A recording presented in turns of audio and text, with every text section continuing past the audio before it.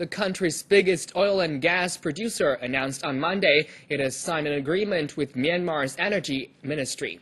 China National Petroleum Corporation, or CNPC, will receive exclusive rights to build and operate the China-Myanmar crude oil pipeline. The deal grants operating concession to the CNPC-controlled Southeast Asia crude oil pipeline. The company gets tax concessions and customs clearance rights. The agreement also stipulates the Myanmar government will ensure the safety of the pipeline. The 771-kilometer pipeline extended from Madey Island in western Myanmar to Raili in the southwestern Chinese province of Yunnan is expected to carry 12 million tons of oil a year initially.